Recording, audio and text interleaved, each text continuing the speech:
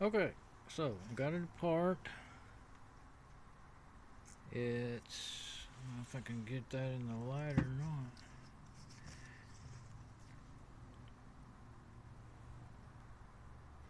I wish I could turn on the camera light during a video. I can do it, take a picture. But here's the rotor. I put the screws back in there. They have hex heads instead of those little star point heads. So there you go. Just within 15 years or so, they changed. Same brand and everything. But and they do swivel. Oh, it's coming loose there. But the bushing swivel, and I really can't see. Like I was thinking it was wear so that it was touching the sides. Of course, I was wrong about that. It was touching because that wasn't tight. But this can't get it anywhere there's any light for the camera. Doesn't look like. But I can see just a little bit of.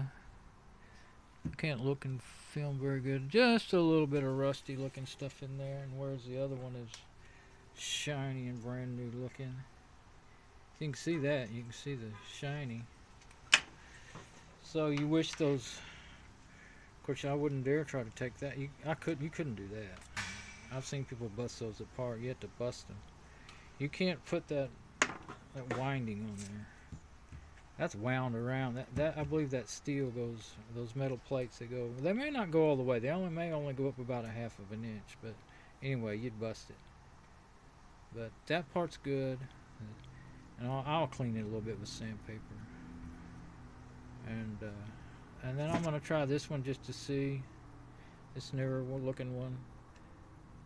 I don't know that it'd be any better, really. I think.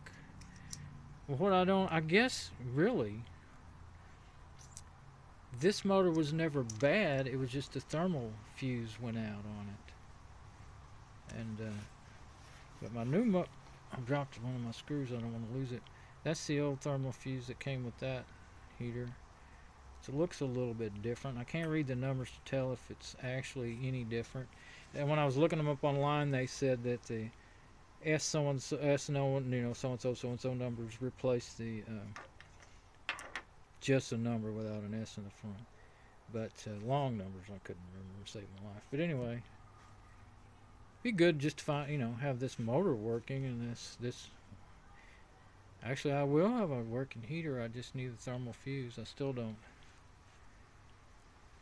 I don't know about spending $10 on. Well, $10 is better than a new thermal fuse. Better than $65, 63 and some change. I don't know. There might be tax on it, so it might be more. More than 65 even. But yeah, you can kind of see in there, but you can't. Well, you can see that it's a little bit shiny, but a little dull. That's about all I can make it work here. Yeah, I'll clean that out with some sandpaper. see what happens. All right.